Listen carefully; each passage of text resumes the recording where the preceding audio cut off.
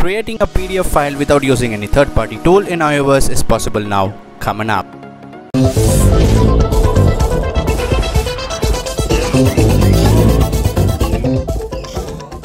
If you have not subscribed to TechLancer, consider subscribing and also hit the bell icon for every single video update. If you want to read any web pages in offline and convert the web page to PDF, it's very simple in iPhone and iOS devices.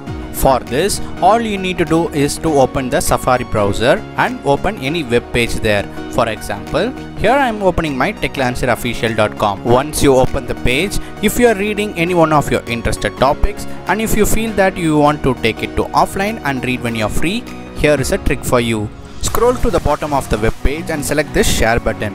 Now just scroll right few options and you will find this option called as Save PDF. Click on it and select Done at the top left corner. Once clicked, it will ask for the location to be saved. When the location is selected, it automatically saves to your phone. Now when I open my files, I am able to find the saved offline web page convert to a PDF file. It is as simple as that. So that is pretty much for this video. Hope you have liked that one and also found it useful. If so, give this video a thumbs up. And as you all know, we are heading towards 10,000 subscribers journey, and it would mean so much for me if you could smash the subscribe button. So with that being said, I'm Gautam and I'm signing off.